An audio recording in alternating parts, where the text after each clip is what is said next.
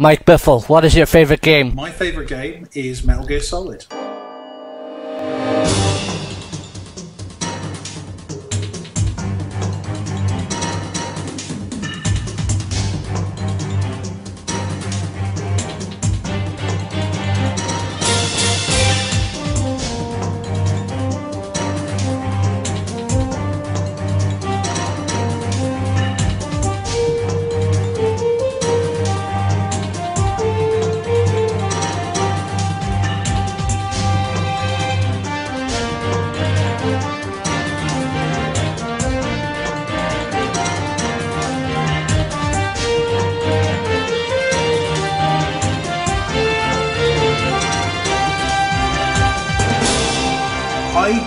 I grew up, we always had computers. My dad worked in IT, so I think generally, basically, once a computer was a little bit out of date, it would get lost and end up in our house. So I grew up with like black and white Windows 3.11 computers, fiddling around with them, but never really playing games beyond like solitaire. Didn't have any games consoles. Didn't have a SNES. Didn't have a Mega Drive. Didn't have any of the consoles that my friends had. I don't know why. I think my parents just weren't that keen on games consoles and generally didn't like cluttering up the living room. So for me, those kind of very early experiences with SNES and Mega Drive were always round friends' houses. I'd invite myself over and play, Super Mario over and over again. So I've played the first level of many of those games many, many times. But then, I'd play a few things. I played a lot of kind of the Apogee kind of PC games, DOS games that were out. Played a lot of kind of graphic adventure games. Those kind of things, basically stuff that was on PC. I would play. Name a few examples. So, I mean, the Apogee stuff, a lot of Commander Keen, a lot of Keen. I remember really loving a game called Hocus Pocus, which was a platformer, which was just fantastic. Or at least I remember it being fantastic. I worry that it wasn't. In terms of graphic adventure games, Full Throttle I loved that. I've got really strong memories of sitting eating pizza and playing Full Throttle on my dad's mate's computer because I needed something to do in the office, and I think no one really knew what the age rating on the game was. It's an eye-opening experience. And I remember playing Simon the Sorcerer, which probably, I imagine, wasn't that well known outside of the UK. And likewise Discworld, graphic adventure games. So I was playing all of those. But my first console experience was Dreamcast. A lot more recent. Yeah, a lot more recent. Because I was in my kind of, I guess, my mid-teens and just started playing Dreamcast and just consumed everything I could on the Dreamcast. Loved Shenmue. I had a real affection for a game that I think history's kind of forgotten called Headhunters. Oh yes, I do remember Headhunters. Yeah, it was kind of stealth with vehicle sections basically, and it was I'm sure it wasn't very good, but I remember really enjoying that game. And just working my way through it and loving it. And yeah, just played a lot of Dreamcast, and at that point I was hooked. So that was the point where, got my Saturday job, got a PlayStation 2, got, an Xbox, and from that point on, I've played and owned every games console. That was kind of the moment for me. But it was kind of in my teens that I got into games in a big way. PC games up until that point, and I still stuck with PC games. So I was playing a lot of first person shooters on the PC and a lot of kind of a lot of tie-ins. I remember playing pretty much every Star Trek tie-in game there was, because I was a massive Star Trek nerd as a kid. I was obsessed with Star Trek. But yeah, so I didn't have a PlayStation 1 at all. So my favourite game selection that is the PC port that I adored as a kid, which is an interesting, because it wasn't the best version by a long way. Oh, interesting. We can touch upon that, but I find we can touch upon that when we get to the game itself. But wow, I'm kind of surprised. that was just the way I played. That was the way I played it. Oh, well, fair enough. But I figured you might have gotten into it after you got your PS2. No. I'll tell you the full story when we get to it. But yeah, it was not a game that was on my radar at all. But yeah. Okay. So talk of how you got into the industry side of things. So the industry thing, I didn't really realise you could work in video games, and you still see this when I talk to like young kids. I'm often wheeled out by like family members as to kind of tell their kids to work harder in maths. If they want to be allowed to work on Call of Duty games, that's basically what I get. A number of times that like I've been like at a Christmas like family event, and like a very leading question from a distant family member of like, so Mike, you use your maths and science a lot when you're making computer games, don't you? I'm like, yes, I do. I'm very glad I got qualifications, so I'm often wheeled out in that sense. So I wasn't really aware that you could do it. I knew I wanted to work on games, and I guess because it was the most visible aspect of it, I wanted to be an animator. I wanted to work because I thought that was what games basically were, that you'd have kind of computers did the game stuff, and then an artist or an animator came in and did the models and the meshes and stuff. I didn't really have a very good idea of what it was, so I actually kind of taught myself, built up like my A-levels. I built up kind of a bunch of courses that I thought were in some way relevant. So I did like 3D design and photography. There was nothing game centric, so I just kind of pieced together what I could. And then when I got to kind of degree stage, I tried to get an animation course in Wales, Newport University as it was then called, and I turned up to the interview and was asked, why do you want to learn animation? I said, I really want to work on computer games, and started describing things I liked in computer games, and the lecturer was like, well, we're starting a game design degree, do you want to be on that? And I didn't really know what game design was, so I was like, yeah, okay, that sounds more computer gamey. And kind of fell into it from that direction. And I loved games, but I didn't realise that game design was a thing that people could do as a job. So did that, got a degree in that, and then managed to get a job kind of straight after uni, a company called Blitz Games, who did a lot of licensed kind of games, and that was where I really learned how to get things done. I think I worked on about 5 games there, so with quite quick turnaround. So you learn very quickly how video games get made. And that was a cool experience. And then after that, in my spare time, I was working on a hobby game, which was Thomas Was Alone, this kind of evenings and weekends thing. Moved to London because a friend started Bossett Studios, so I kind of came down to be his lead designer there. And Thomas Was Alone was always on the back burner and took like 2 years to make, kind of evenings and weekends. And when that came out, obviously it did quite well, and I got to kind of quit the day job and set out on my own. So that's the potted history.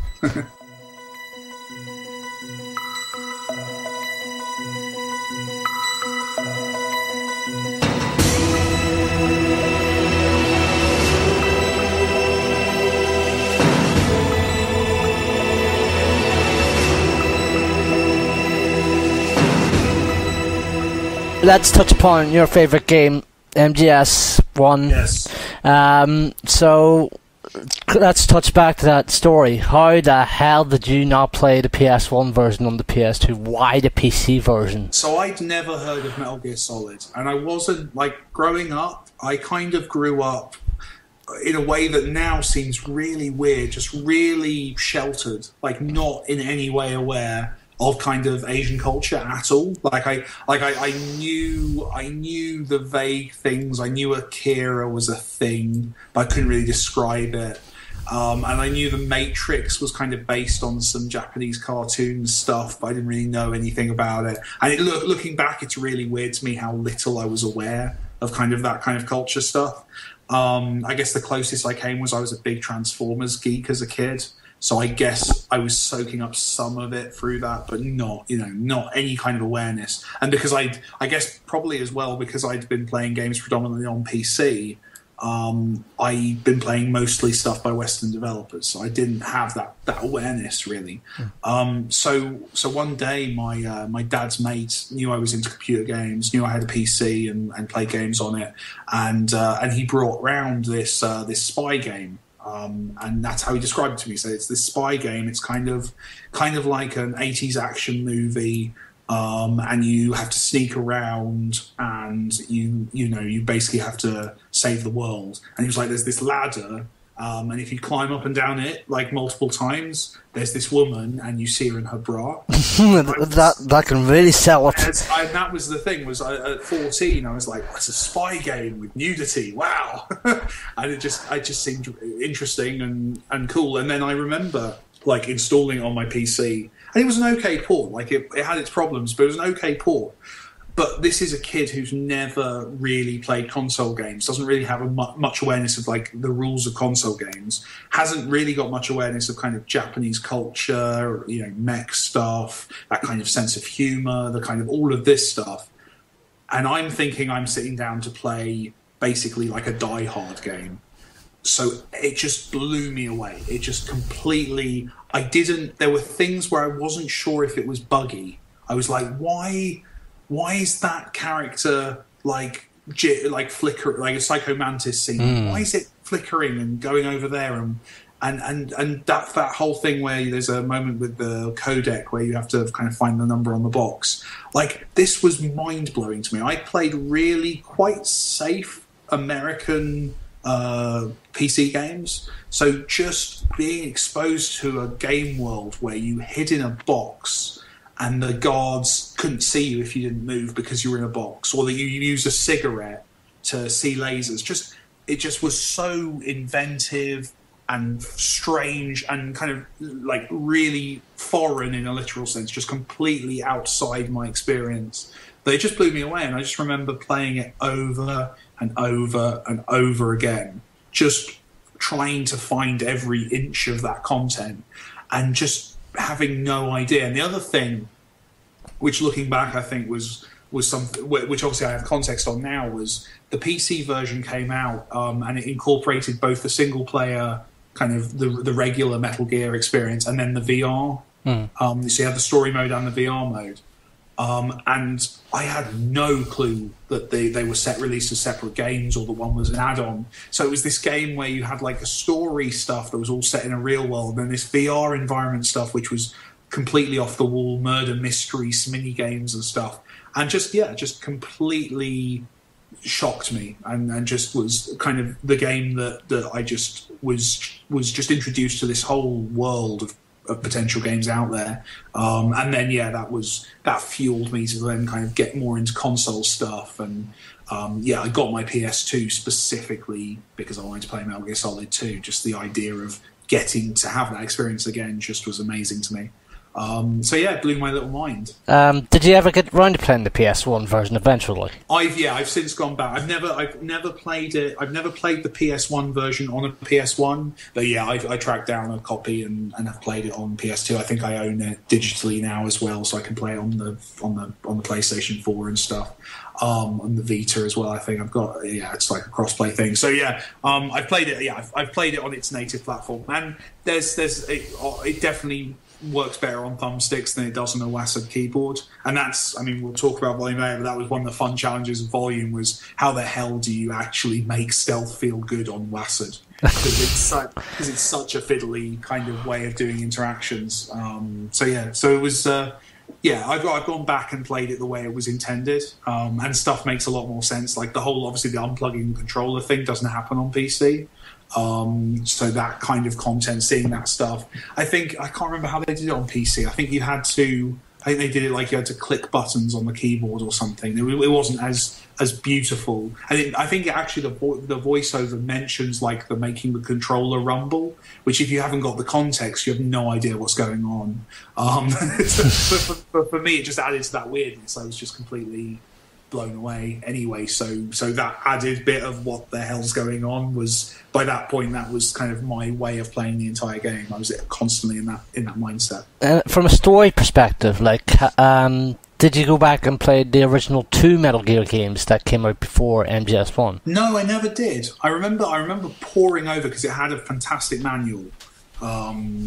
And I guess it was similar in both, where it had like comic book bits, like explaining the mechanics. And I remember it had like the backstory, which again, like to me, because I had no idea of what Metal Gear Solid was as a cultural phenomenon, I was reading this as, why do I need to know who Big Boss is? Like, why is that relevant to anything? Like, there's obviously Big Boss is in Metal Gear mentioned, but it wasn't like it made no sense as to why there was this manual explaining all this backstory, because I didn't know there were Metal Gear 1 and 2, or the like the shooter American 2.5 thing. So yeah, no, I'd never played those, and to be honest, I've never gone back. I should at some point. To be honest, I've always been waiting for them just to show up as a downloadable kind of game, and I've never seen them on any of the storefronts. But it's something I'd like to do. I'm just waiting for it to pop up somewhere that I'm currently playing games on. Like you can play them in the HD collection on PS3 and 360 through MGS3. Really? Yeah. Have you not known that? I've not known that. I've got that. I mean, since 2006, they've been available in the West through MGS3 subsistence. I'm feeling like a fool. I didn't have. Did I have subsistence? I think I bought free when it came out. I don't think I went and bought subsistence after the fact. But I do have the HD collection, so I will. That's my weekend. Oh wow! This is the first. There you go. I get to go and experience that. To be fair, I've played tiny bits of both, but I can never get very far in them because they're notoriously difficult. Every game you go back to now feels that way, doesn't it? I mean, even to be fair, when you go back and play Metal Gear Solid 1 now, it's definitely areas where that game's not aged fantastically. No. The controls are really difficult in places, really ropey. That Metal Gear thing, and it's true in 2 as well, where going into cover is about pushing up against the wall and the camera angle's always changing. It's that classic, Resident Evil problem of just completely. It's very difficult spatially. So yeah, I don't know. I need to go back and play that. I'll check out the original Metal Gears. To be fair, I've not played the original Metal Gear Solid in 5 years. I mean, because of, like you say, of how certain aspects of it have dated, like the controls. The first time I completed it, like I said, was 5 years ago. In fact, the first time I ever completed it, and that was really? Yeah. I mean, this is after completing MGS2 2 years beforehand, and that was a game that was out 5 years. Mm-hmm. And MGS3 the day after it came out in Europe, but that 5 years ago, that was the first time I ever finished MGS1. And like you said, there are certain aspects of that game that are completely dated now, including the controls that kind of put me off playing the game again for a replay. It is fascinating when you go back, just how it's to me, it's one of the big indicators that games are nowhere near as evolved as a medium as we think they are. You only have to go back a few years and just go and try and play a Call of Duty from a few years back, even something as recent as that. The speed at which we are cleaning up in video game interaction and making games just feel better and work better is astonishing. So no, it was one of the things when I started on the current project, I went back and replayed everything, every stealth game. Not obviously all the way through, that would have taken far too much time, but went back and played every Metal Gear, every Splinter Cell, every Hitman, and just kind of tried to immerse myself in how those games worked and how they felt. But yeah, I mean, the original Metal Gear has not aged fantastically. 2 is better, but still, honestly, it incorporates a lot of stuff that seems dated now. But that's always the way, and I'm sure we'll look back at stuff now in exactly the same way in a few years. So let's talk over some of the game's aspects. In particular, what is more or less a core principle of the series. It's boss fights, Foxhound. Oh wow, yeah. What an incredible set of fights. Admittedly, like I said, it's been a while since I've played it, but what an incredible set of boss fights they are. So incredible and so varied, and all of them using, they don't really cheat. All of them use the core mechanics of the game. It's not like you have, I think a lot of people look back at Metal Gear Solid and remember it as, a bunch of stealth levels interspersed with boss fights, but they are all built on the same foundation. You're still using exactly the same mechanics you use in the main game, with the addition, obviously, of key weapons. And a number of them are really interesting spatially, I love the Vulcan Raven, Giant and Shaman, the chill. Is it it's in an ice room where you're using C4 in order to catch him and stuff, and that's that's just such a lovely inversion of what is basically the standard game, which is stealthing around cube objects. but taken and made into a really compelling boss fight. And then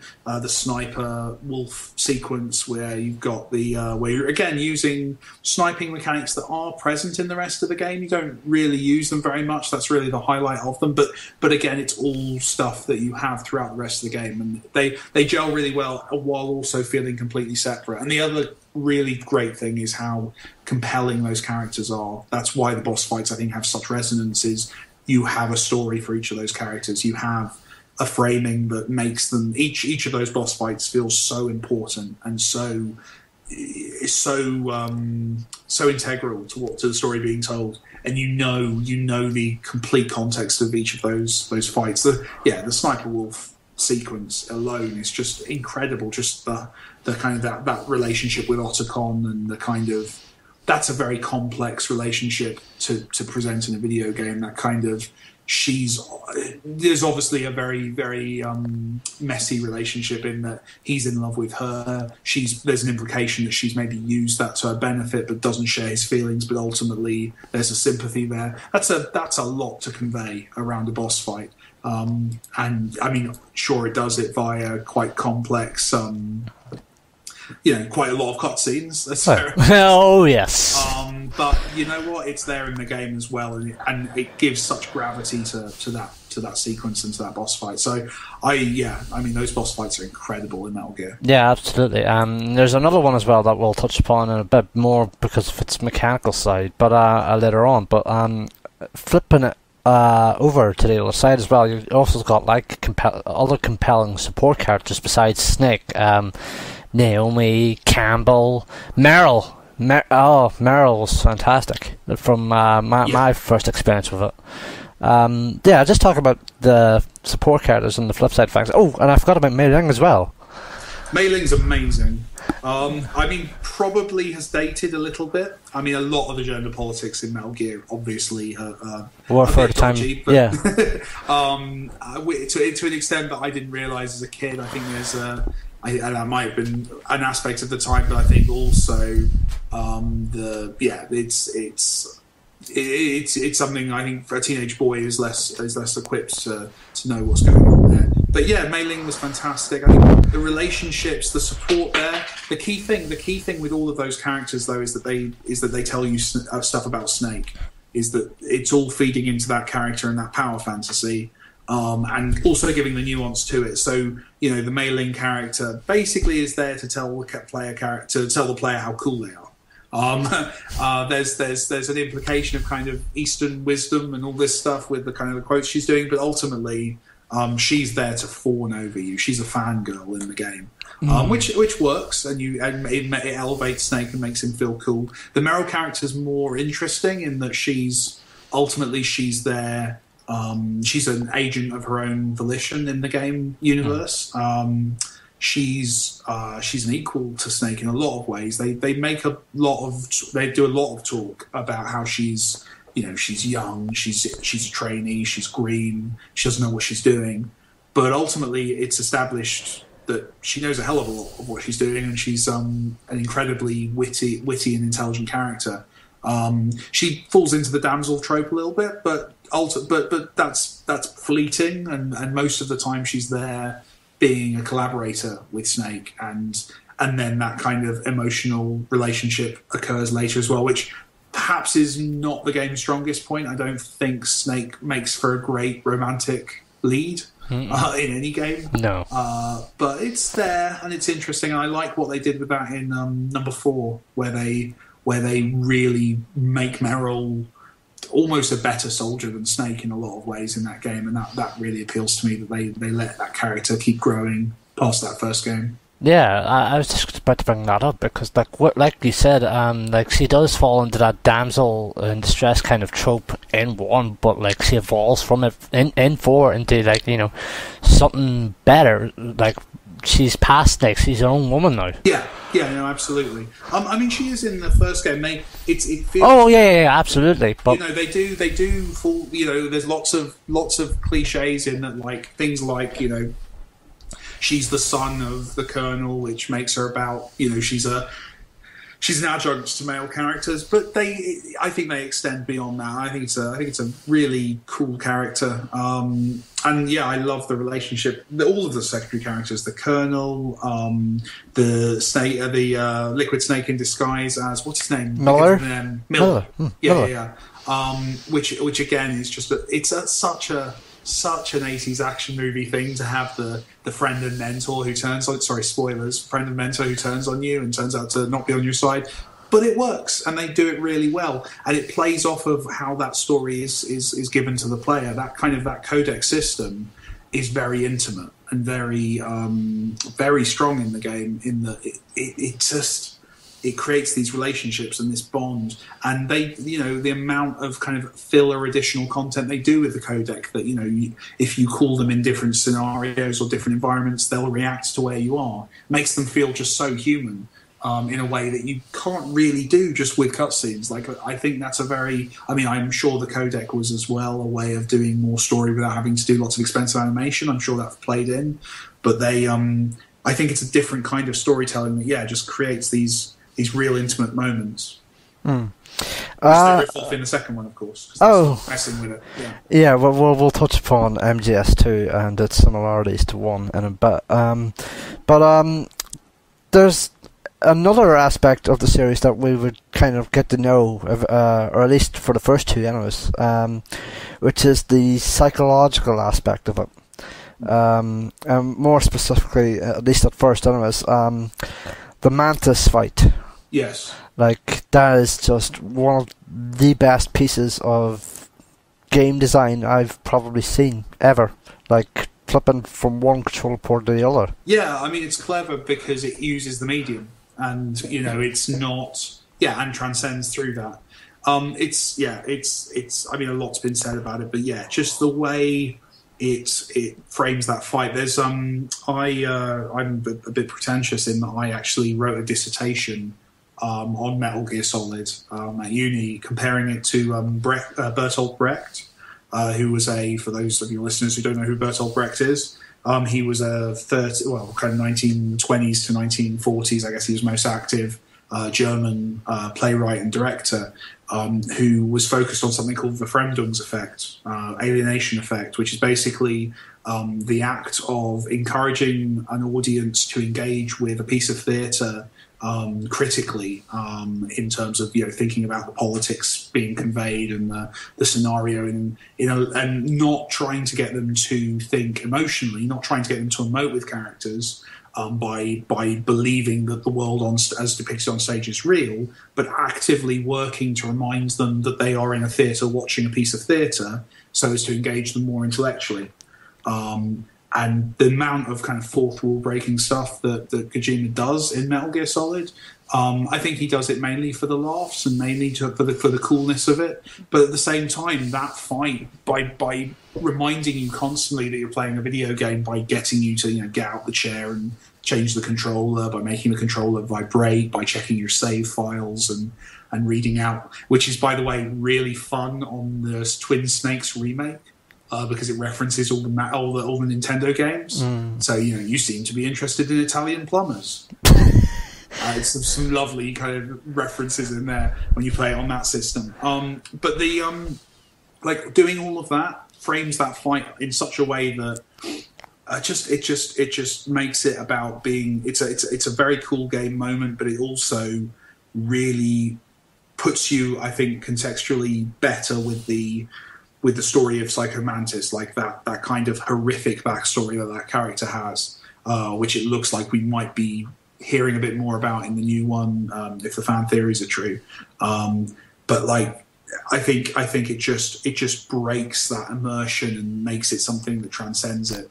Because what you're saying, that kind of, it's great game design.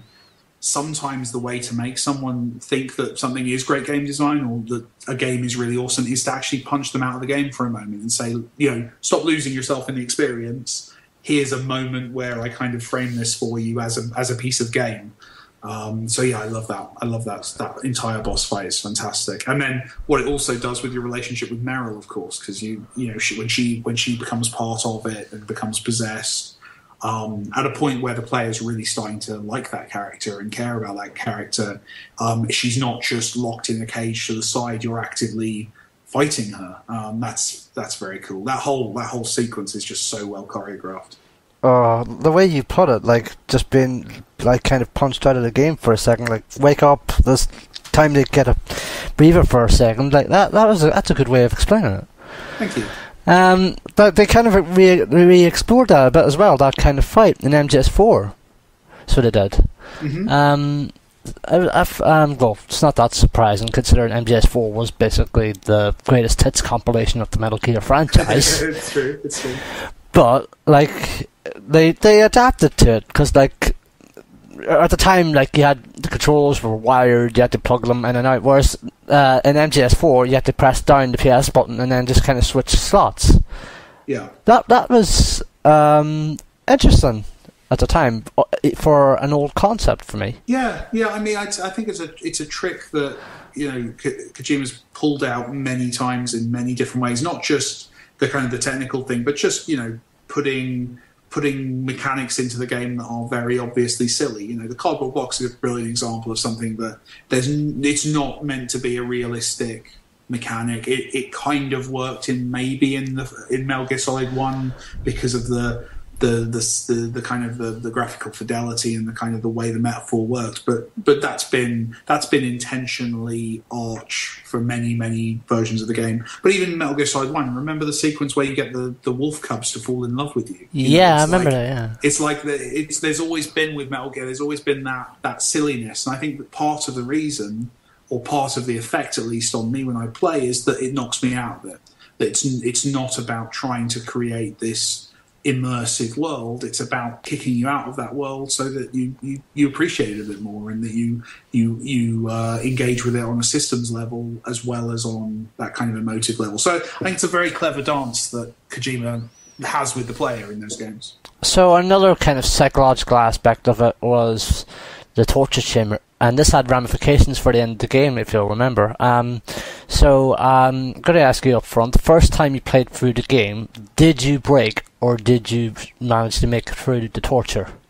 I managed to make it through the torture because when I first played it through, I think it's actually one of the more interesting parts of the game because it's so rare for a game to allow you to fail that I played it and thought, well, if I don't win this, then I don't get to keep playing the game. So I played it as if it were like, a challenge in a game.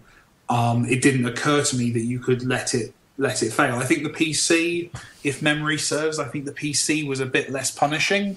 I think you didn't have to be quite as didn't require such extreme input. But yeah, it was just something. The idea of a game letting you fail, it just didn't occur to me that I was allowed to not get through that bit. So yeah, I think I got through it and didn't think anything of it until I read somewhere, oh well, you don't have to, But I think after the first completion, I was like, I want to go back and get everything. And I think I looked and realised, oh, that's actually a moment where the plot changes based on what you do. So it was, it didn't occur to me that you could lose that bit, so I didn't let it. But again, a good example of another moment when I was playing on PC where it baffled me because I think Ocelot, like in the intro to that sequence, says, don't use a rapid fire because I'll know. And I had no and that's obviously a reference to third-party PlayStation controllers. You can set to just kind of to rapid fire a button, and you can get through that part really easily. And as a kid who had no knowledge of console games, I just had no idea what the character was talking about. It was just, again, one of those weird idiosyncrasies that just made the game for me. Let's talk of the story side of things, or at least the sensitive political side of the stories, because Kojima is... How do we say this? Very political in his stories. Like, they're not just the kind of typical stop the baddies, save the world kind of things. There's a political message to it. I think I got it. I was probably, when I played Metal Gear the first time, I would guess that I was 14 or 15. So I got it. Like, I got I got that it was anti-proliferation, war is bad. War Never Changes, the kind of those core things. Didn't have the kind of the context. I don't think I was really thinking about the context of what that means from a Japanese game developer, why the nuclear threat was such a big part of that. So I think some of it went over my head just because I didn't have the cultural awareness to understand kind of where a lot of that was coming from.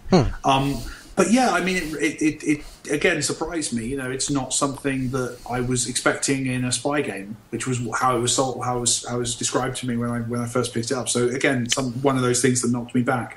I think it's interesting. I think Metal Gear Solid 1, is probably the game that I think he achieves that goal the best. I think with subsequent games, that kind of Tomb Raider reboot problem of if you make the shotgun feel really good, it ceases to be a game about how violence is bad. I think that creeps in with 2 onwards is you snap a lot of necks in these games. And that message for me becomes muddier. But yeah, he's got a point to make, and he makes it. I worry that some of the silliness for me kind of negated that a little bit, but I think it's cool. I think it's, even if it's not like the world's greatest protest game, I think the fact that there is that subtext there adds so much to it and gives the game so much. So I think it was worth it, and I enjoy that aspect of it. I think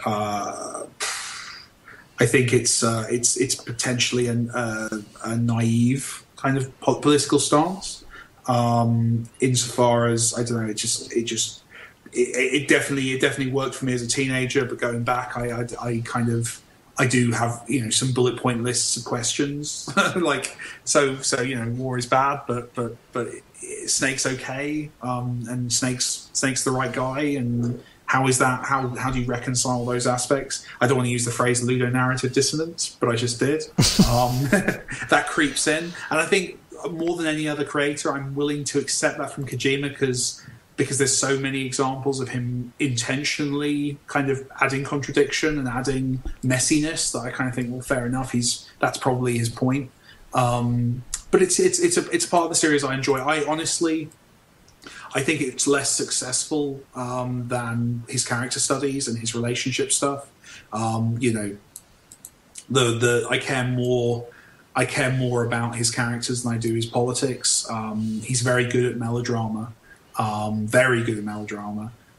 I think that maybe weakens the strength of these games politically, but I'm not sure it's a bad thing. I think it's good set dressing, but I don't think, for me, it's not the core of why I enjoy the games. Well, we'll touch upon that towards the end of Metal Gear Solid, talking about it. But just touching upon those characters slightly, not so much the characters themselves, but the characters and not the characters, the voices that provide them.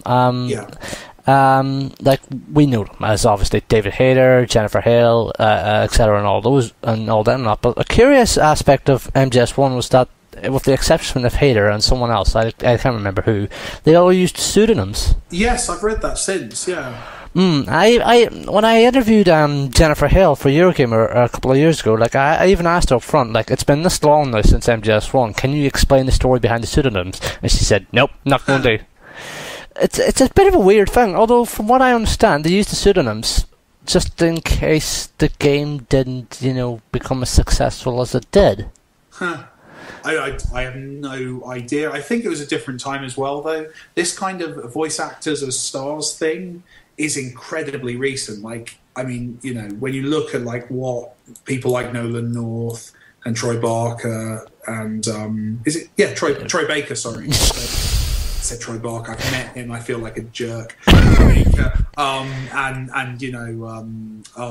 Various other people have done is they've. I think we're starting to see potentially the start of the video game star, in terms of actors at least. And that wasn't the way at the time. Like, I mean, David Hayter, it was a gig in between his writing, right? Like, David Hayter wrote.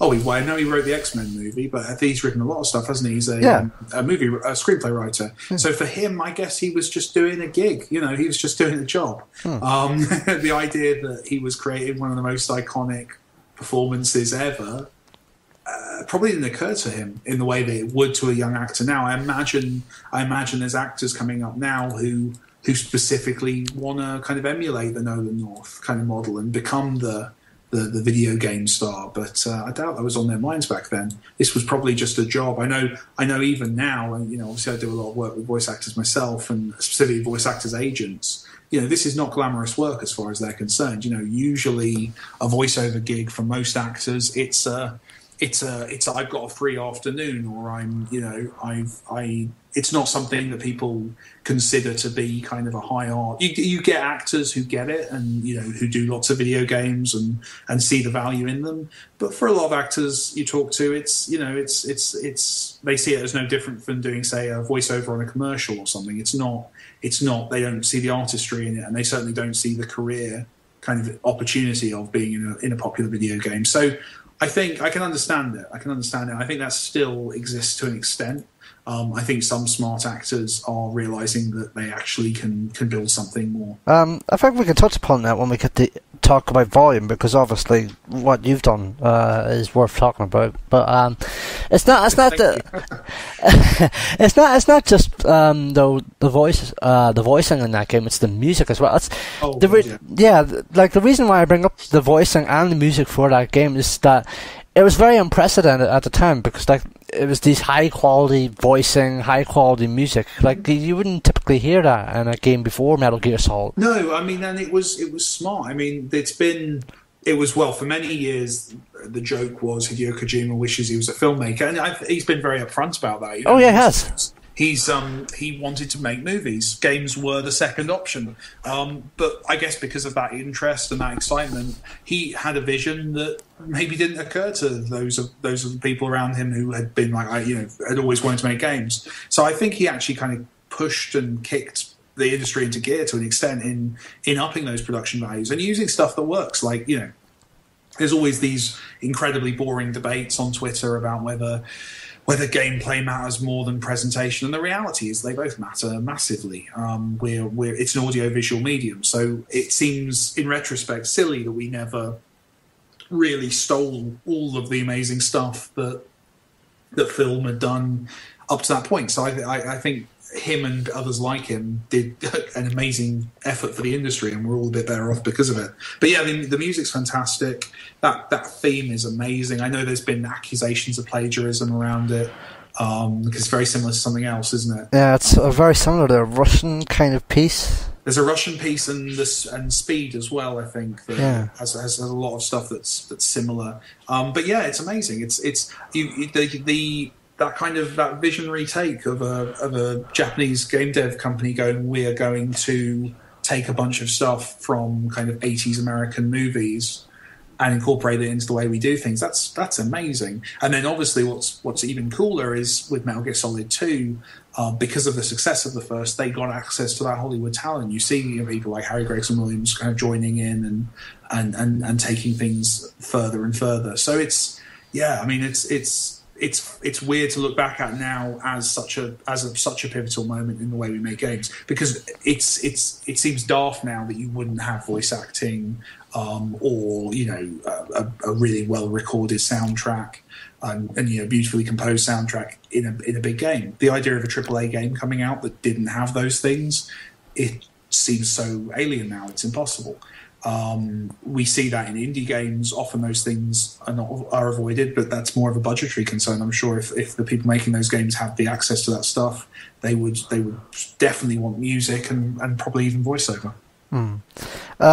What do you think is the legacy that Metal Gear Solid has left, at least in the stealth genre, at least? Oh, well, in the stealth genre, I think the key thing that it introduced was communication in stealth games. If you look at its peers and the games that preceded it, they were often quite vague in their communication.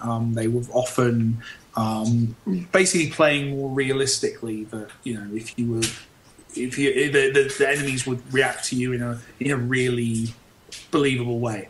There was always that push towards realism in AI. What Metal Gear Solid did was, I think it said this is okay to be a video game in this space. It's okay that a god sees you, loses you, and then accepts that. and goes back as if nothing happened. Because honestly, that makes it a more fun playground. I think Metal Gear was amazing in that it definitely tried to be cinematic and tried to pull in a lot of kind of beautiful stuff from movies, but I think it also was absolutely okay with its status as a video game. And it kind of, for me, that's inspiring that they didn't try to produce something realistic, and they never have. It's going to be really interesting how the new one deals with this, because obviously there's a massive jump up in visual fidelity and the environments seem more kind of believable than they maybe were in the past. It's going to be interesting to see if it can still keep that absolute unashamed gameplayness and silliness and humour, which is, I think, always a massively underestimated element of the Metal Gear franchise, just how often they will do a fart joke and with such gusto. I think that's something that I'd hate to see the series lose. It's worth noting, of course, that he obviously did do games before Metal Gear Solid 1, like the two original Metal Gear games, and as well as that Snatcher and Police Notes. But it's fair to say that Metal Gear Solid is the game that made Hideo Kojima a massive superstar. Yes, yeah, no, absolutely. After MGS1, you couldn't go far without seeing a Hideo Kojima game on top of on a Metal Gear box. A fun anecdote. When I first finished MGS3, do you remember the post-credits scene, the post-credits phone call with Ocelot? I do, but I don't. Go on, remind me of it. No, I'm struggling, to be honest. I can remember the scene. I can remember a scene tape because there's always a phone call. No, it's not so much what the content is itself, but the fact it took place. But when I first finished it, it was just a game logo. But when I went back to play the game on Vita last year, it actually had a Hideo Kojima game on it. It wasn't there before. So, I think that kind of tells you a lot about how kind of big of a rock star Kojima's kind of become as of MGS. In fact, I remember a talk he gave at BAFTA a couple of years ago. I think I was there for that. Oh, were you? Yeah. He was there just basically saying how he was kind of the last of a dying breed of Altairs. Yeah, I think that might be. I think what's happening is I think that those people are still there. I think we're seeing this across media. That frankly, the big blockbuster stuff is now bigger than individuals in terms of how it's being promoted. They can no longer tether themselves. We're not getting new Spielbergs arriving. We're getting Marvel movies. The genius of the Marvel stuff is that they've made the suit the star, not the actor in the suit. Meaning that they can at any point change things up, remove Iron Man is an Iron Man movie. It's not a Robert Downey Jr. movie. Now, obviously, he is Iron Man, but that could change at any moment. And I think the same's true in games. I think there are absolutely those auteurs working in the industry. I mean, I know a few of the creative directors of the big AAA stuff, and they're all very opinionated, very strong-willed creative forces that are driving these games. But at the same time, the publisher needs the brand to be the game. I think there might have been a certain element of naivety back in the day, when we saw kind of people like Hideo Kojima, Cliffy B, and these kind of people elevated. They were often. It was the reason they were elevated was to sell video games, and I think what no one realised at the time was that these people could leave and do their own thing. And I think now there's probably a fear involved in people leaving. And I think if you knew the name of the person in charge of the original Assassin's Creed, the guy who thought that up and pushed it through the system and got it made. You might be more of a fan of that guy than you are of Assassin's Creed. And if that guy then goes and joins Activision, are you going to buy the new Activision game rather than the Ubisoft game? So I can understand why they pulled back from that. But I think right now the auteurs are coming up in indie, and that's where you see them. And frankly, auteur theory is always an interesting one. I don't massively subscribe to it personally. This idea that you can distill the creative force behind something to one person or to one entity is, to me, that's something that favours the person with the name of the logo, but doesn't actually reflect how things are produced. I don't think it's true in film. I don't think it's true in games. For me, auteur is a marketing method. You know, the reason that when you see volume marketed, it says from the creator of Thomas Was Alone.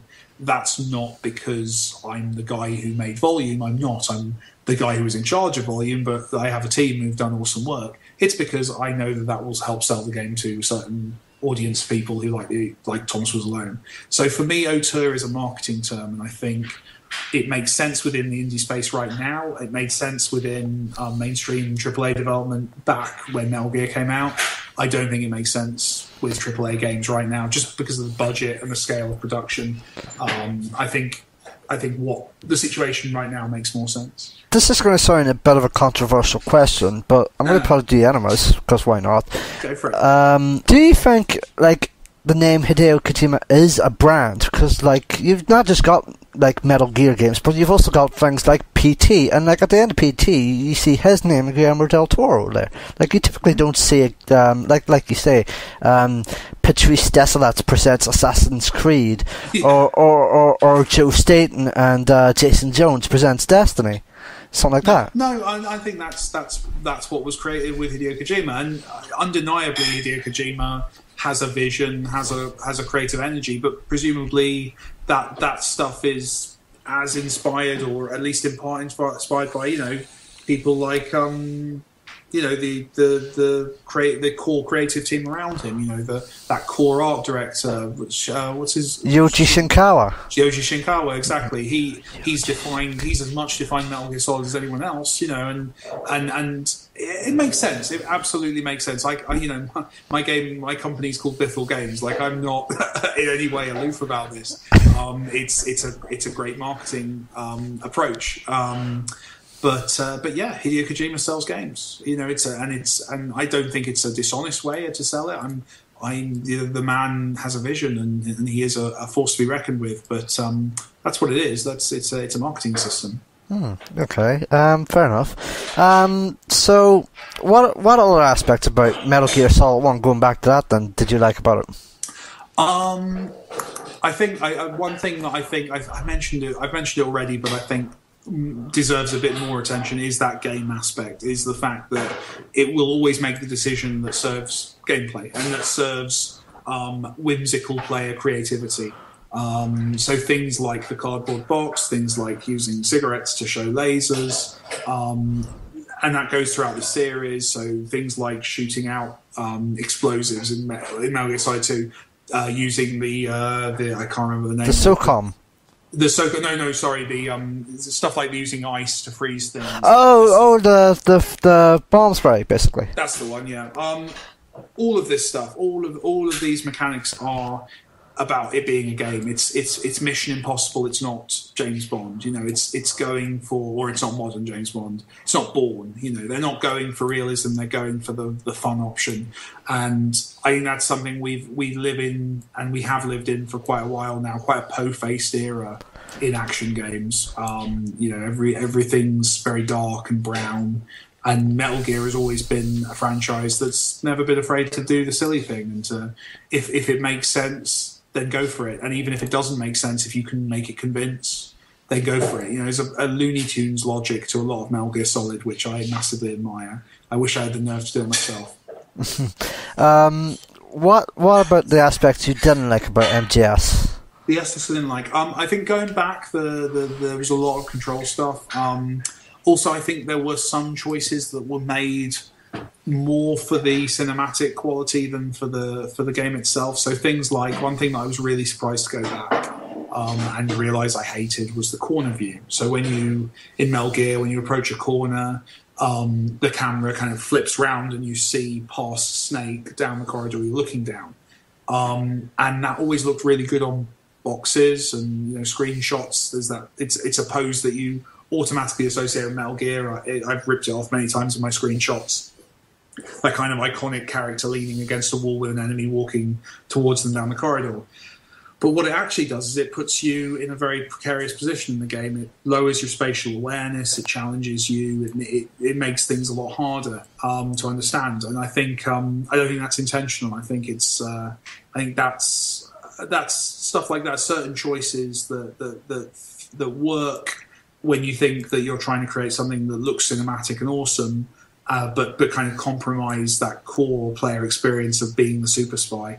The radar as well. I know when I play the game, I played it basically in the radar. That Soliton radar was the game. I knew there was other stuff going on the screen, that kind of realistic environment stuff. But really, I was basically playing Pac-Man in the bottom right corner, or bottom left. Is it bottom left or bottom right? Bottom right. Mm.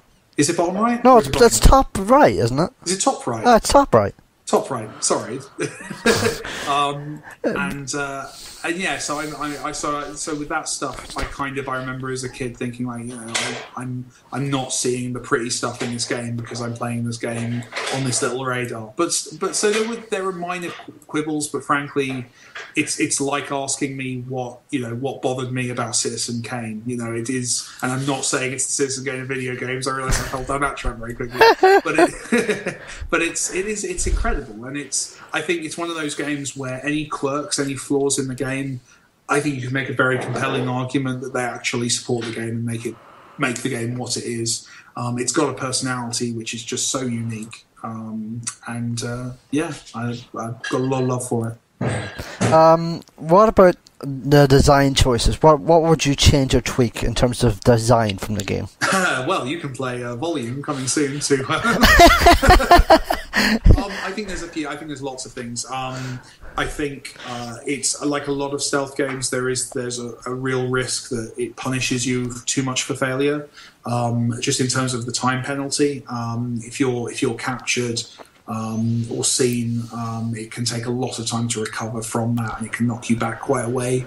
To be honest, that's a problem of its time as well, that games were less forgiving with checkpointing and stuff like that. I mean, it was pretty cool in that, you'd enter a new area and it would automatically save, but it just, that kind of I've messed up to I'm playing again and making progress time was a little bit more distant than I would have liked.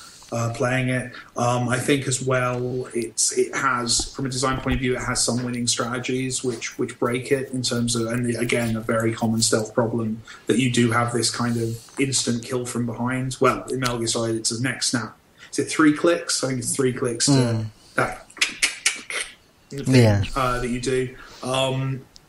So I think that's a bit too dominant, and kind of removes the need to do some of the other kind of mechanics, and then the other kind of, again, I'm being incredibly pedantic to pick these things out, but things like those awesome power-ups, the bandana and the it's not all, no, the wigs are in 2. It's a bandana and the invisibility cloak. Both of those kind of basically ruin the game, and I wonder if there was a way of making them super cool, but also limiting them in some way, just so that they were ways of changing the game rather than just completely overpowering the player. Because I know I went back and I worked to get them, but then didn't use them because the game isn't fun if you use them, and if a game's not fun when you use the cool thing you unlock, I think there's an issue there. But yeah, as I say, I'm being incredibly nitpicky. Other things, I think cover was dodgy in retrospect. Kind of that push into cover and the camera angle changes that would happen were confusing and not as bad as Resident Evil, but on the same continuum. What else frustrated me in that game? So many, it seems. Well, like I said, I'm nitpicking, and also as well, you have to bear in mind that my job for the last 2 years has been nitpicking Metal Gear Solid and trying to change things. So I love this game. Let's touch upon quickly the other Metal Gear games, as well as the future. So, just to kind of stay on MGS1, but kind of move it forward slightly. You mentioned the Twin Snakes. How did you find that? Because I've seen a lot of people not like that game because it felt like too crazy even for Metal Gear standards. Yeah, I think I'm stealing this, but I saw it referred to once as the kind of Disney theme park version of Metal Gear Solid 1. and I can't attribute that quote, but it's so perfectly true. Like, basically it's Metal Gear reimagined, with just ridiculous scale and speed. And I can't remember, they brought in a specific stunt choreographer, didn't they, and director to redo the cutscenes, so you have Snake jumping off of rockets in midair and kicking bullets and doing various weird stuff. For me, it was fun. I think mechanically it was great to revisit Shadow Moses with those Metal Gear Solid 2 tools, in terms of environment interactions, hanging off rails, first-person camera stuff, all of those kind of things. It was fun to do, and it's just a nice hyper-realized version. But yeah, it does go too far. The voice acting was re-recorded, and I think in a few places didn't quite work as well. It was a cast who knew that they were in a big budget video game all of a sudden, and I think there's a charm to the kind of the humility, I guess, of the original VO recordings, whereas I think a few of the actors got a little bit proud of themselves in the redo. But yeah, it's a great addition. I don't think it supplants it though, and when I go back to play Metal Gear Solid, I go back to play Metal Gear Solid 1. Mm-hmm. That was another bit I actually wanted to touch upon for MGS1 original, in terms of the voicing, that I completely forgot about. Like, if you remember, like, Mei Ling and Naomi, they're both English and Chinese speaking in the PS1 PC version, but in Twin Snakes, they're American. In MGS4 as well. Yeah, that was a retcon. Yep, that happened. Oops. It happened. I mean, I can understand.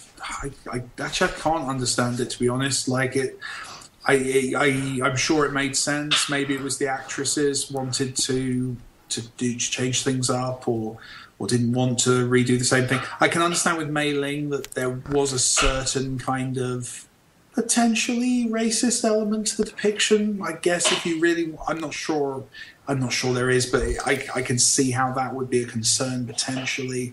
So there's a few things, but no, I preferred them the original way around. MGS2. I want to get your thoughts on MGS2 because it is basically MGS1 but with a new skin. Well, not that's harsh because I do love MGS2, but it basically reenacts Shadow Moses, at least for 3/4 of the game, anyways. Absolutely, and comes up with an interesting kind of story justification for that. But yeah, it is. It's a retread. I mean, the interesting thing with 2 is the introduction of verticality to the game in a big way, in terms of hanging off of things, jumping up on blocks, these kind of things that weren't present in the original.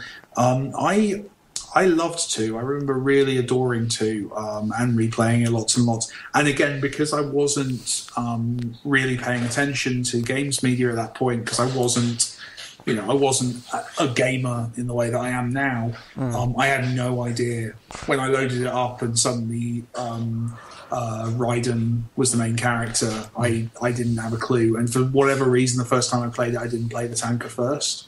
So I had no idea why Snake suddenly was played by a different actor and was blonde. It took me, because they refer to him as Snake, don't they, for the first kind of half hour of that game? Yeah, until you realise he's someone else. So that threw me off. So I loved that. I really enjoyed 2. I thought it was a great refinement. I remember getting really into it. Obviously, it was ridiculously impressive visually for its time. Oh, absolutely. Leaps and bounds ahead of everyone else. And yeah, for me, it felt like it delivered everything I want from a sequel. It did more of the same, but better and bigger. It was not the departure that 3 was, but to be honest, 3 was the point where that went a bit too far from me, from the kind of the stuff that I love. So yeah, 2 for me felt like the kind of a solid iteration. The story, I think, works less well. I think the universe was just wacky enough in 1 that it was still basically a story about terrorists taking over a facility and trying to get a nuclear weapon. Yes, you introduce shape-shifting Masters of Disguise and Psychomantis and various different things into that, but it still remained understandable within the context of like an 80s realist action movie, whereas 2 went completely off the rails in a fantastic way. But again, I think perhaps pushed things a bit too silly. I think that balance went a bit off. I think they redressed that though in 3 and 4. I think it went back to kind of normal levels. So yeah, I love 2. I really enjoyed 2. And it's a shame it's the bad guys. They're not quite up there with 1, but there's some brilliant characters in that game. Oh yeah, definitely agree on that. I could talk more at length about MGS2 if I can, but we won't get into that, at least not today, anyways. So there was another bit that you touched upon earlier, and that was your love for the series is through the characters and the story, and I want to get your kind of thoughts on this, because like for those who don't know who are listening, I wrote a thing last year on Metal Gear Solid and its treatment of female characters. Now this is going to be very controversial, admittedly, for those listening, but basically, I don't think Metal Gear Solid, at least recently anyways, has kind of gotten female character treatment very well done. Like, it's more especially Kojima. Like, I think it's safe to say, like, with him in charge, the blame can easily lay at his feet. Now, that is the downside of the auteur theory. Yeah. No, don't get me wrong. He has done some incredible female characters, like Naomi, Meryl, and the boss, like absolutely the boss. I could talk anyone's ear off all day about how incredibly done the boss is from MGS3, but that you can hear back from earlier in the season with Lee Alexander. Mm-hmm. That said, he's not really kind of done it justice as of late, has he? No, I think part of that is rooted in the way he sees women in stories and their role in stories. I remember, I think at the same BAFTA thing you mentioned, someone asked a question about this. Might have been, was it you?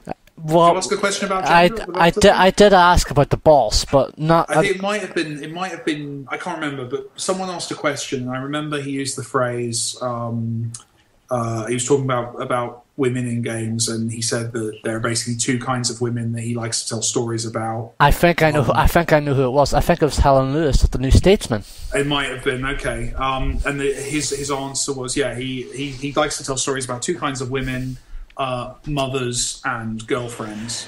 And the obvious problem there is it's not necessarily, that's not sexist in the sense that he stood on stage and said, I don't like women and I don't want to tell stories about them. But the problem is, I think all of his female characters are defined by their relationship to a male character, and specifically to the player character. Now, in fairness, there is the argument that you can make that when you're playing a video game, you're the locus of the game, you're the focus, everyone's relationships should be with you, and if you're playing as a male character, which you predominantly are in video games, then there's going to inevitably, every female character in a game is going to be defined in relationship to a male character. However, there are ways of doing that are less focused, I guess, than this. So that's my issue with his characters. You don't get the feeling they exist for any reason beyond Snake. Mei Ling, that was her role. She was a save button, and she was a save button that told you how awesome you were every time you clicked her. While I think some of his characters do better than that, and yeah, the boss is fantastic, the boss is still defined as a maternal relationship with Snake. That's like Kojima. Yeah, like Kojima literally said that to me when I put it to him at the BAFTA event a couple of years ago. Like she is based on a motherly paternal instinct of sorts. Yeah, and I think that's fine, but I think that's a very narrow view of what how to define women and in stories. I would hope it was obvious that there are reasons women do things that have nothing to do with a man, I was disappointed by that answer. I'll be honest, but Yeah, I don't think it comes from a negative place, but I think that might be a blinker in his thinking about writing female characters. And like obviously as of late, like there's how he treated Paz in Ground Zeroes, and how Quiet has been designed for the Phantom Pain as well. Like, yeah. Which kind of segues nicely into MGS5 then. Like, what are your thoughts of Ground Zeroes, and like how are you excited for Phantom Pain? I am. I've I'm a Metal Gear fan, so I've been keeping an eye, and I also know a couple of people involved in producing it, so I talk to them about it, and I know the aims of the team are incredibly exciting in terms of what they're trying to do, in terms of interactivity, and in terms of kind of taking stealth forward. I think it's cool. I think, like I said, since 3, I'd say the mainline Metal Gear games have moved in a direction of realism that isn't what originally drew me to the game. I enjoyed Metal Gear Acid more than I enjoyed Metal Gear Solid 4. You know, I like that gaminess and that kind of puzzle game element of the Metal Gear of old. And I understand why they've moved on. It's absolutely fair enough. So I expect that to continue, and I'm going to be pleasantly surprised if they remember to keep the sense of humour and to keep the silliness. But yeah, I enjoyed Ground Zeroes. I think it suffered from its length. I think about the moment where I started to feel, I'm getting this. I'm working out interesting solutions to the problem. The game had ended, and I know there's lots of options to replay and do things differently, but the credits rolled and I was on to the next game, frankly. So yeah, I'm hopeful. I'm going to be playing it the day it comes out. Yeah, absolutely. I can't wait to kind of dig my teeth into that. Considering that was Ground Zero was actually the first time where it made me realise that I'm actually excited for the Phantom Pain, not for its story, because I think, to be quite bluntly honest, like with everything that happened at the end of Ground Zero, it made me less excited for the story, but at the same time, I'm more excited for the Phantom Pain because of its gameplay side, because like that kind of sandbox to it, that kind of sandbox in the Phantom Pain, that tease in Ground Zeroes of what you can do is just fascinating and intriguing. Yeah, no, I'd agree with that. I think, obviously, I definitely share your concerns over some of the elements of the story in that game. But yeah, the new one, I think it's all going to be about that open world. It's all going to be about how they take Metal Gear into an open world. That's not something we've seen in a stealth game, really. Like, we see stealth mechanics incorporated into larger scale games, but I think this will be the first open world bespoke stealth game I can think of, at least. And I'm excited to see where they take that. And I can imagine for Kojima as well, that's where the interest lies. He's done the kind of Metal Gear game that I love and I want. He's made that game 2 times already, 3 times, 2.5 times already. I can totally understand him wanting to branch out and try and push things further, and fair play to him. Top 3 MGS games, what would you go for? Obviously, it won't be at the top. I would say 1, very closely followed by 2. And then, Metal Gear Acid. I really enjoyed the Acid series. I actually prefer those to kind of the portable ops stuff. I really enjoyed Acid, and I don't think many people remember that game. It kind of got lost. More of a card battling, tile based Metal Gear I really enjoyed. Yeah, I remember wanting to get Metal Gear Acid for my PSP at launch, so it's a very interesting way of how they handle that. It's a very interesting way of looking at the series through a different lens. Yeah, no, I thought so.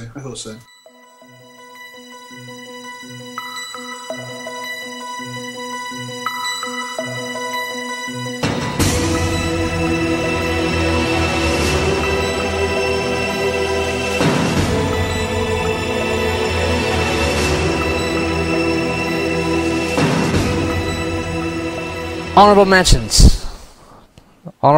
Let's do it. For me, the big influences are, Deus Ex I'm obsessed with. Very, very fortunate to have met and chatted with Warren Spector a few times now, and he is so absolutely and completely as awesome as I always hoped he would be as a teenager. So that's good. So I love Deus Ex. I'm also obviously Half-Life. That's cliche enough to be boring, so I won't even bother going into that. But obviously, that's a great game. What else? What else? The ones that really stand out to me. Shenmue inspired me at an age where I hadn't really considered that such a scale of game was possible. So that will always be one that I have a very special place in my heart for. Other than that, I guess a game I often say is one of my favourites, most recent games, is Hitman Blood Money. I thought was absolutely just the perfect crystallisation of what Hitman's been up to this point. So yeah, Hitman Blood Money as well. So you can see there, they're mostly stealth games. They're mostly games that are focused on that kind of thinking. Deus Ex, for me, it's about the choices available in that game.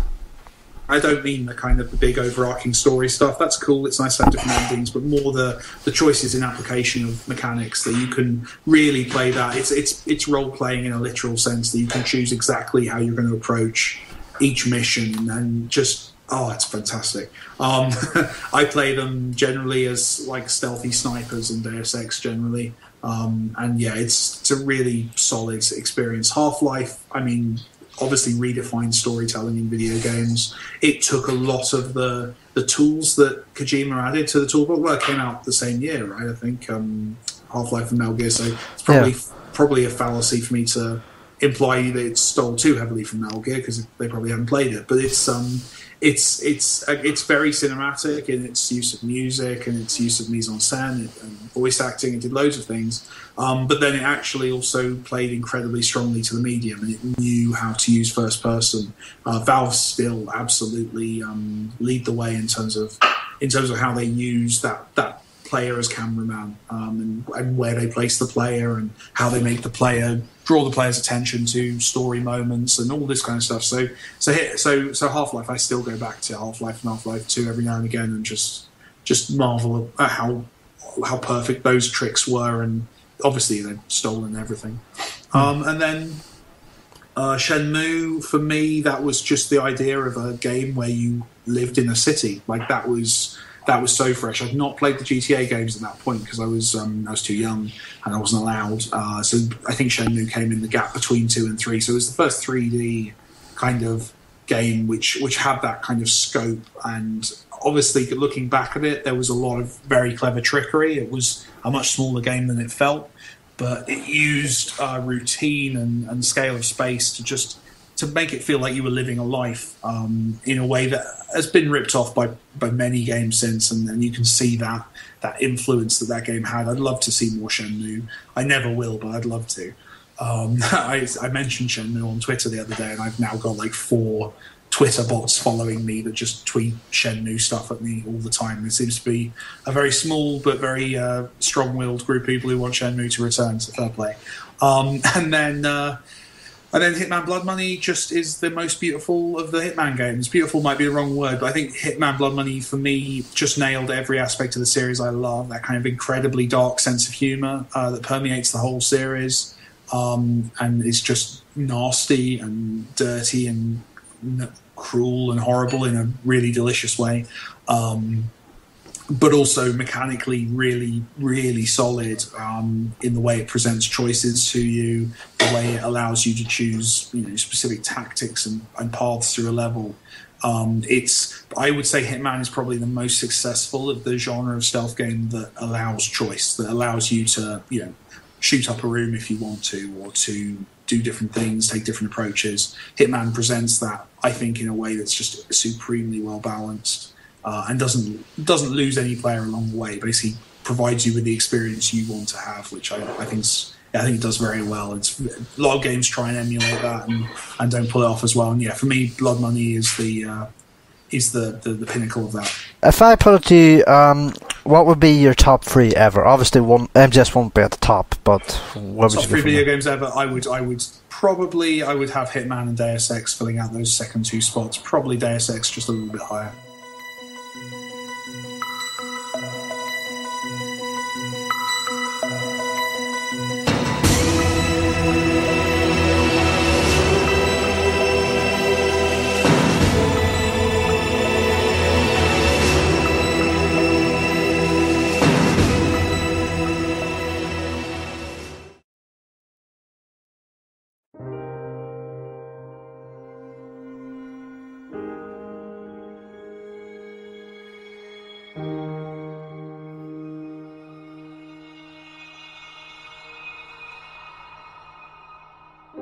Do you think we're heroes, Rob?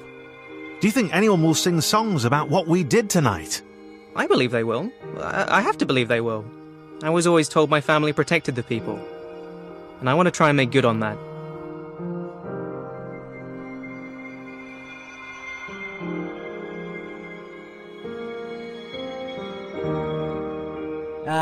When I was talking to someone at the end of last year, around Christmas time, someone who's been on the show before, he put it to me as if it was Metal Gear Bithell.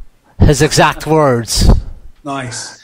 I think it's certainly owes a great deal to Metal Gear, and I'm hoping it's compared favourably. I hope that's not a horrible albatross around its neck, but yeah, it's definitely inspired by those. I think I try and when describing it, I try and compare it to the way, you know, Mario clearly had an effect on Fez. You know, that kind of there's a route there. There's, you know, young Mike playing Metal Gear Solid, dreaming of his own stealth game, and that's certainly there. But the hope was really to take the feeling I had playing Metal Gear Solid and try and create that for a new audience. And yeah, a lot of that was playing old stealth games, that kind of arcadey puzzle era, and finding the places where I thought they were successful and the places where, you know, things stood out to me as not having aged very well, and try and solve all those problems. And then, of course, the other big part of it for me that's really important is the user-generated content aspect, that basically I'm providing you with all of the Lego set. And the game is very modular in that it's you know, you place down pieces to create interesting puzzles. And I just really wish I'd had that as a kid. I remember seeing a making of documentary about Metal Gear Solid 2, I think. Yeah, that's right. Yeah, I remember that. Yeah, and Hideo Kojima talking about using Lego to design Shadow Moses. And as a kid, that blew me away, the idea that you could place down bricks and plan out what a stealth game would be. And that's what Volume hopefully delivers, is that tool set. So I've taken that very seriously. I want to provide that toy to hopefully a large audience. User-generated content's always interesting in that it's always used by far fewer players than you expect. So I'm not expecting it to be the defining way of playing Volume. But I'd love this to be the first tool someone uses to make a level and maybe get into game development. By the way, I don't think the Metal Gear Bithell comment was meant to be a kind of slight. I think it was meant of observation of sorts. Of course, no, and I totally get it. I think as well, one thing that's playing into that, because I don't take offence to that, I find it massively complimentary. I think the game's visuals as well are reminiscent of VR missions, and I can, you know, for very obvious reasons, there's a lot of inspiration taken there, obviously. I think it feels different to Metal Gear.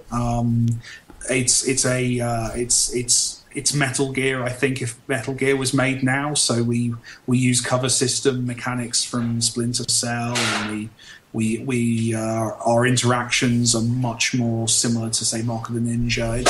It's hopefully it feels different, more different to Metal Gear than it looks, if you know what I mean. And obviously no one's going to know that yet. So it's coming along well, and I hope it's taken on its own terms as well, but I'm massively flattered by the comparison. So for those who don't know, like, about the background of Volume, give the elevator pitch on what they expect. So Volume is a stealth game where you don't have the primary option that you have in every stealth game of bopping characters on the back of the head. There is no killing in Volume. You finish a level with as many enemies up and about and trying to kill you as were in there when you started. So you have to instead use all the cool stuff that you kind of ignore in most stealth games to evade them. So you've got a bunch of different gadgets and abilities and environmental interactions. It's about being clever. It's about being the cleverest guy in the room and stealing everything by being the cleverest guy in the room. You mentioned how the VR vibe, the VR missions vibe of Volume. There was another aspect of it that only caught my eye today. I was looking at a screenshot of Metal Gear Solid 1, incidentally enough, and more specifically, there was one part of it that caught my eye, and it was the Soliton radar.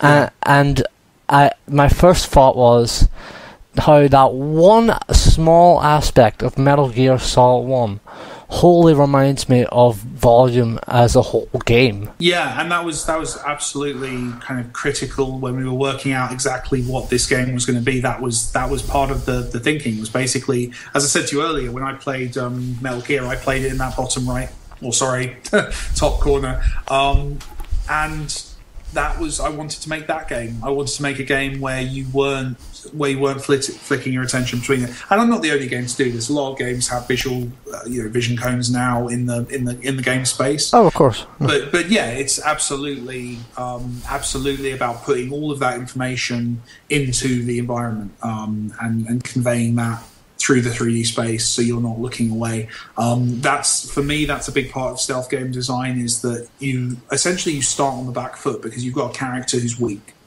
You've got a character who can't own a space. If you want to make an experience that's empowering, then it becomes about working out how to give that player strength through other means, and the way that we choose to do it is through information. So you have absolute awareness of your environment. That means a pulled out camera, that means vision cones drawn into the level, that means that you can see how far noise travels, lots of things like that. So we really do everything we can to help you understand your environment immediately and quickly as well, and that allows our game to move a lot faster and for there to be less moments of cowering in the corner wondering what the hell you're going to do next. Just to slightly touch upon Thomas Was Alone then, in regards to volume, how did you find the kind of jump shock from Thomas Was Alone to volume in terms of increased production value? Because it is obviously a bigger game in terms of production, anyways. Yeah, well, I mean, the first thing to say is if you're using Unity, it's basically the same on a functional level to make a cube moving around in a space as a square. Like, it's basically the same thing. Volume's a 2D game in terms of its mechanics. You are still locked into and playing in a two-dimensional space. There's no jump button, so it's still the same kind of depth of movement, and yeah, that works, I think. Yes, in terms of production value, in terms of the amount of graphics that you're seeing on screen and the bigger cast and all this stuff, that was really just a case of going to people who I'd met throughout my career and asking them if they wanted to kind of try this silly thing with me. And the first of them was Daz Watford, who's the art director, who I hired. He quit his day job to work on Volume, and I'll always be very grateful for that. And yeah, we've built a team around the game, and it's let me flex my muscles and do, push into areas that I'd not done before, things with shaders and 3D stuff that I'd never had to implement myself personally. And also it's meant that I can work with a team and do interesting stuff. So it's been fun jumping that level, but it's meant more time. Thomas Was Alone took about 2 years to make, in evenings and weekends. Volume is probably going to end up taking about 2.5-ish years, and that's full time. So it's a significantly bigger job. But I'm really happy with where the game is. I think we've got something good. Obviously, we'll let players decide ultimately. You mentioned it a bit yourself there a while ago, talking about Metal Gear and the kind of big voicing culture in the industry at the time, and even now. So it'd be reminiscent of me if I didn't, talk about, adding Andy Serkis to the game. He's a very cool chap. Who slummed it with us basically for an afternoon, no, he was we kind of, obviously been trying to cast the role for a while and had a few failures in that and hadn't quite got anywhere with anyone, and I was kind of thinking, well, let's double down, let's not keep going down this list of less and less right people. Let's actually try and get the perfect person for this role. And that person was Andy Serkis, and somehow we managed to talk him into it. He was into the script, I think, basically. I think that's what happened, was he saw a script for a villain that he thought he fancied playing. But he was brilliant, and he chose the scenery just beautifully. So yeah, got very lucky and found a slot in his schedule that that worked. It was one of those scenarios where it was very very scary at times, because we got a message from his agent saying, Andy likes the script, he wants to be in the game, but he's making Star Wars right now, and he's working on Avengers, and he's doing stuff with Marvel in general. So essentially we were told at some point in the next 2 or 3 months, if Andy has an afternoon free, we will give you a call, and you have to get a studio and meet him at that studio and do it. Or it might never happen, or we might call you in 2 months and say, no, sorry, it's not going to happen. If you want to take that chance, go for it. So we did, and we got the call, and Andy's free next week for the afternoon. Make it happen. And we fortunately managed to get everything kind of put together in time to do it. But it was touch and go. But yeah, he's brilliant and very charming man, very, very good actor. And yeah, I think we got a great performance out of him. I think it's worth saying as well, of course, it's worth mentioning, Volume does have Charlie McDonnell and Danny Wallace. Yep. Just to make sure we don't miss out on them as well. Yeah, we've got them. We've got a guy called John Dow and Catherine McCall as well doing other voices for the game. So yeah, we've got a big cast this time around. It's exciting, and yeah, Danny's back, and Danny's kind of a good luck charm at this point. It was never really in question whether we'd find a role for him, and in fact, I wrote a role for him. I wanted him in the game so much, so he plays the kind of office paperclip of the Volume, who strikes up a relationship with Rob, the player character, who's played by Charlie McDonnell, who's kind of a big YouTuber who's been absolutely fantastic, and he's a big gamer, so I think he's enjoyed kind of seeing behind the scenes of a game getting made as well. So it's all gone very well. You said Danny Wallace was a kind of good luck charm at this point. Game free, surely. I would never. He'll be in it. I'll put him somewhere. If he wants to keep working, he with us, he's been really great and really supportive, and always gone way beyond what he has to do in terms of helping us with like promotion and stuff. So he's been absolutely fantastic, and he's also just a fantastic voice actor who delivers just really, really strong performances. So yes, I'm pretty sure I'll keep asking him. Whether he keeps saying yes is ultimately up to him. So obviously, Volume, takes place in one of the biggest folklore stories of all time, Robin Hood. But prepping for this, I found out that you were planning it around Sherlock Holmes, which is very interesting because, I don't know if you've made this public yet or not, and if you haven't, I apologise belatedly, but or profusely even, I beg your pardon for the wrong use of word. But you released a screenshot, or a title card screenshot of one of the episode titles from the current Sherlock reboot. That's a good spot. I'll immediately nip that in the bud by saying that was just because my girlfriend was watching that episode and I needed some placeholder text. Oh yeah. So there's nothing. But yes, it was going to be Sherlock Holmes originally. Well, it was very briefly, like we're talking a matter of weeks. I was kind of feeling around for a story. I knew I wanted to tell a British story, kind of something I could key into that had a bit of history, and Sherlock Holmes made sense. The idea of kind of trying to solve crimes by reproducing them seemed like an interesting hook to me. But yeah, ultimately it seemed a bit pointless to do because obviously modern Sherlock Holmes is being done very successfully right now on the BBC. It seemed like there was no point repeating that. So yeah, it became Robin Hood through research.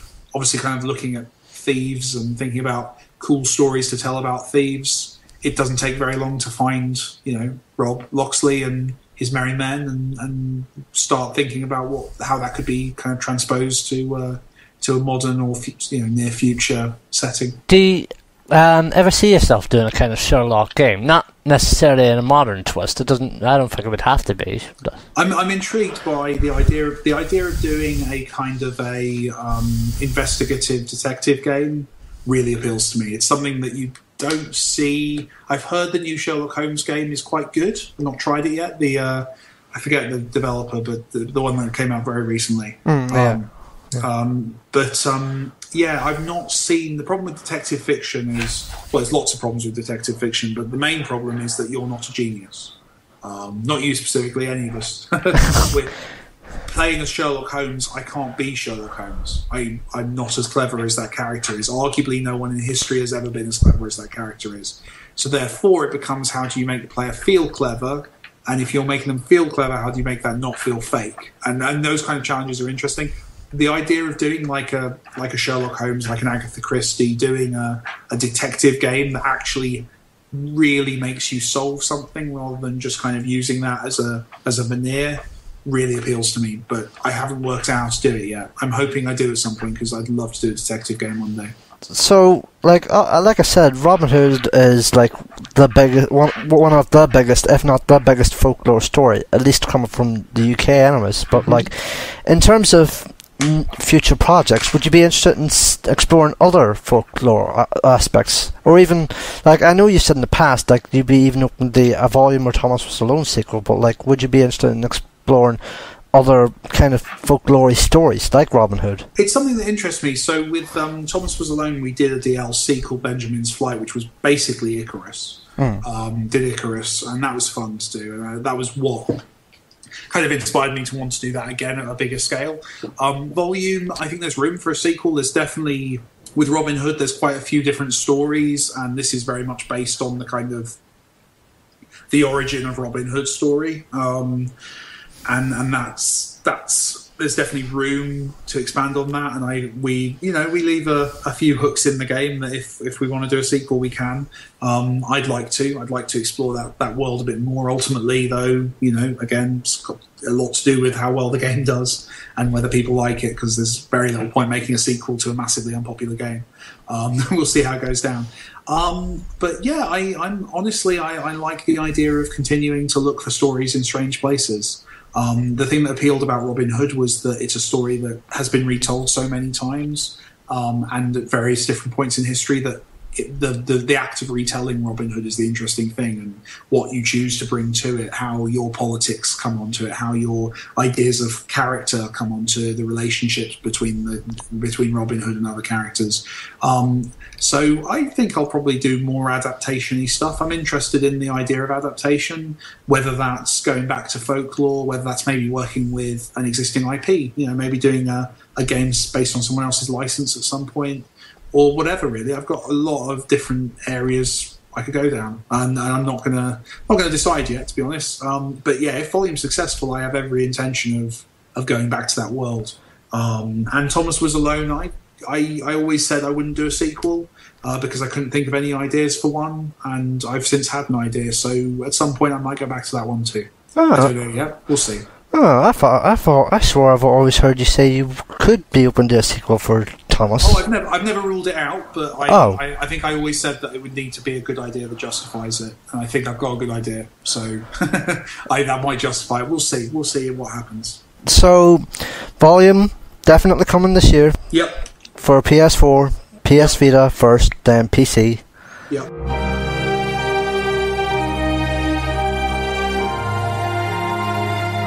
And Rob? Yeah? This is the right solution, yes?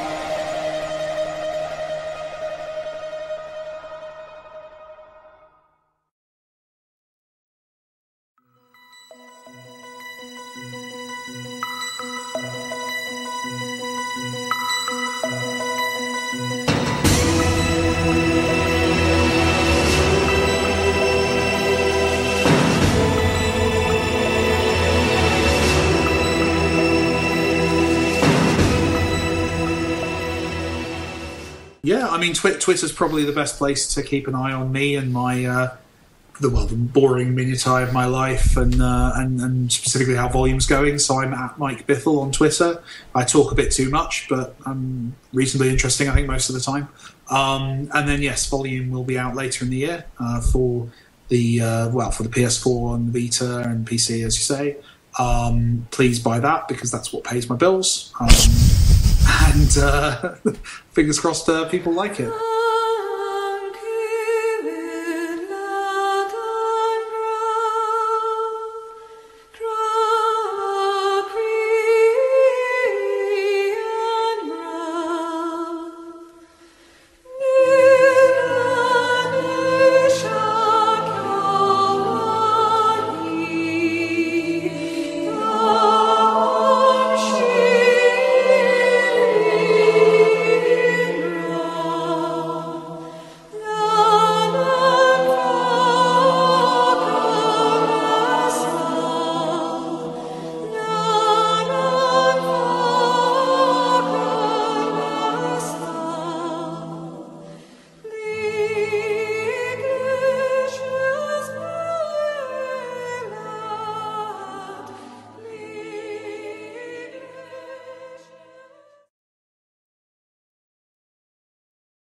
Nuclear.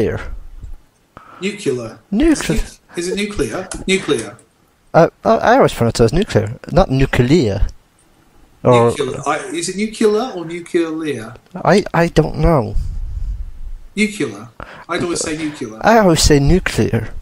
That sounds better. It sounds like you're doing it right and I'm doing it incredibly wrong and embarrassingly badly, yes. I don't... Nuclear. Is that what you're saying? Yeah. Yeah, nuclear. Let's just say nuclear. Yeah, nuclear. I like it.